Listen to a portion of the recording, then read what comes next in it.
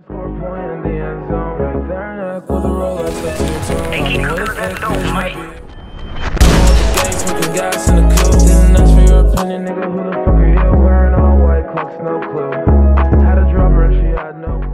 guys, welcome back to another tutorial on the channel. Today I'm going to show you how to make this clean 3D vertex effect in Premiere Pro. So once you put the clip to your timeline, you will need to find where you want the build up to start. So just find a frame where you pull out your shotgun. So I'm going to select this frame right here. So just select the clip, click on Ctrl K to add a cut. After that, just find where you get the kill. So just find when the shield cracks and again add a cut by clicking Ctrl K. And now you can apply the velocity. So just right click on the clip, middle part of the clip, click on show clip keyframes, time ramping, and enable speed on the clip, and go to the beginning and add a keyframe for speed, and just wanna lower down the speed to like 30%, and then go somewhere right here. So the shotgun is in front of the player, so just again select the clip and again add a keyframe for speed, and then you can increase the speed to around like 300, like 310, and you can play with the speed, and you can make the keyframe like this, just like this, and put the other part of the clip, and then also enable time ramping on the other part of the clip.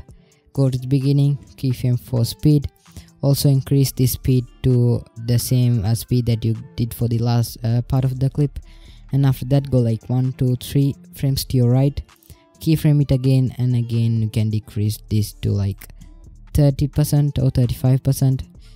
So I'm just gonna make it around 35.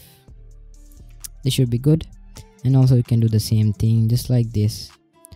Okay, after that we can apply the presets, and before that you can put the overlay. So just download the overlay and put it right here, and you can cut in somewhere here, and you can cut around this point.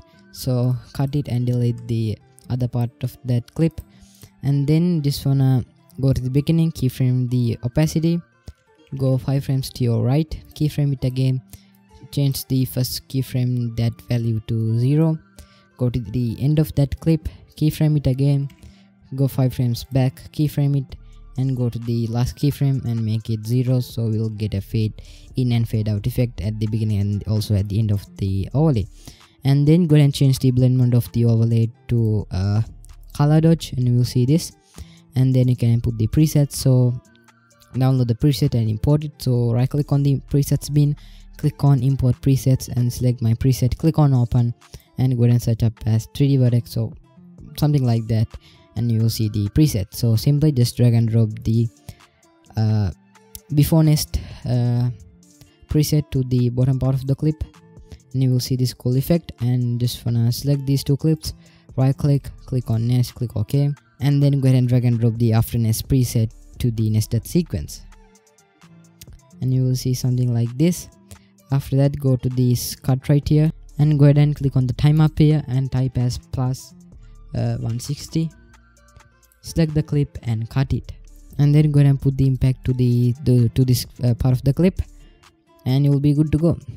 And also you can put the sound effects, and you can put all that fancy stuff, and after you done all that stuff, go somewhere right here, click I, go to the end, click O, and click on sequence, and click on render into out, and you can play the effect smoothly. And yeah guys, that's pretty much it for the video, and if you made this far in the video, be sure to like and subscribe the channel, and I will see you guys in the next video, and peace.